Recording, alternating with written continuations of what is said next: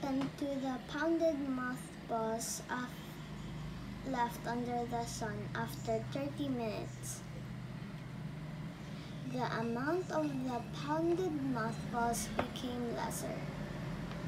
Was there any liquid form of pounded mothball on the saucer plate?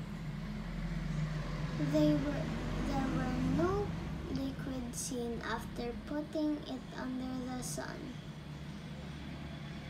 What do you think happened to the pounded mothballs that disappeared? The pounded mothballs change into gas called sublimation. What was the effect of the heat of the sun to the mothball? The heat of the sun helped the pounded mothballs change into gas without passing through liquid.